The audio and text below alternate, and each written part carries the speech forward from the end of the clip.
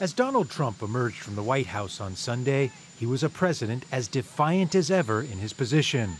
Over $5 billion for a border wall, or the government remains shut down.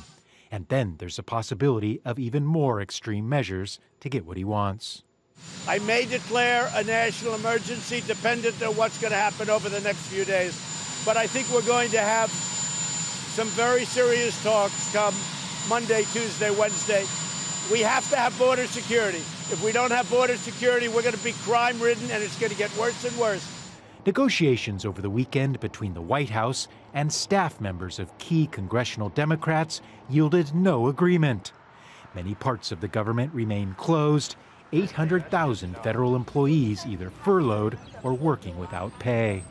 If Trump declares a national emergency along the southern border, it would give him vast powers to do what he wants without congressional approval. But even if he does this, it's still unclear where he would find the money to build the border wall that he wants. Some have suggested it could come out of the budget of the Defense Department. But Democrats say that would be a mistake.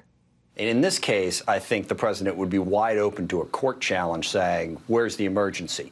You have to establish that in order to do this. But beyond that, this would be a terrible use of Department of Defense dollars. Republican strategist Bradley Blakeman says one of the main reasons Trump was elected was his promise to build a wall, so he can't back down. A staring contest, who's going to blink first?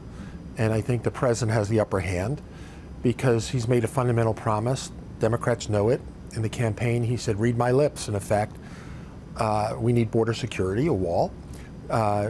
Republicans call it a wall. Democrats call it border security. It's the same thing. You're battling on words, semantics. So I think it's the question of who blinks first. That's the question. As the shutdown enters a third week, who will compromise? And most importantly, when? So that the government can finally reopen. Gabriel Elizondo, Al Jazeera, Washington.